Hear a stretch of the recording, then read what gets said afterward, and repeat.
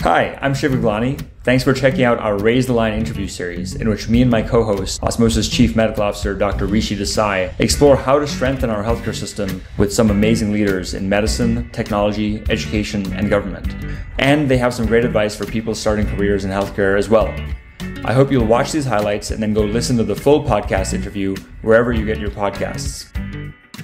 Hi, I'm Rishi Desai, and today on Raise the Line, I'm happy to be joined by Dr. Chuck Cairns, the Dean and Senior Vice President of Medical Affairs at Drexel University College of Medicine. So that might be a good segue for me to ask how you first got started in medicine, and particularly emergency medicine and critical care, and who are those folks that you might have leaned on early on in your career?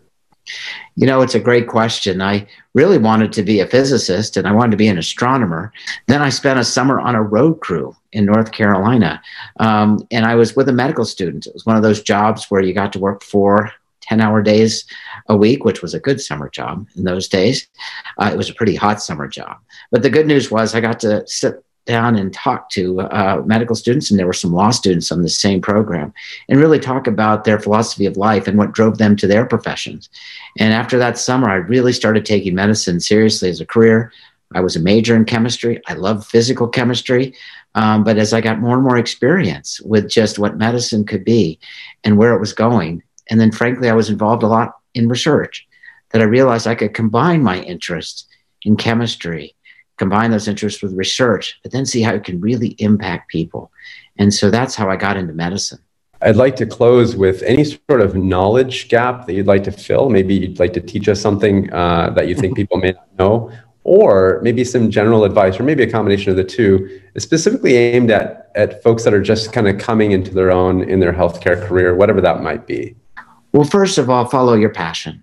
I think that following your passion is wonderful because I've been able to integrate my passion for clinical care and emergency care, and then couple that with science and research interest, and then couple that with the ability to organize others, right? To focus in on those problems and education and training and research, and then lead to broader organizations. It's all the same passion, just different manifestations. And I think the other thing to do is to keep an open mind. And I think that it's easy to say, but sometimes hard to do, especially in medicine. You know, I remember during my training, you know, we had weeks that were 100, 120 hours. I remember being audited one time early in my faculty career through one of these formal government audits. And I was shocked to find I spent 112 hours one week and then 118 hours the next week. And you realize you're working really hard, but always remain open to how you might follow another path, how you might be able to expand your opportunity, but most importantly, how you might be able to enhance your impact. And when you start doing that, you'll start finding other collaborators outside of your field that can help. You'll start working with organizations that you thought wouldn't partner with you.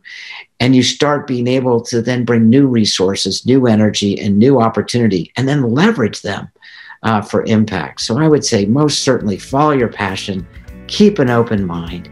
And my last piece is be optimistic. Thanks for watching this preview of Raise the Line. To hear the full interview, check out all of our podcasts and subscribe to the series. Please go to osmosis.org/Raise the Line podcast, or listen wherever you get your podcasts.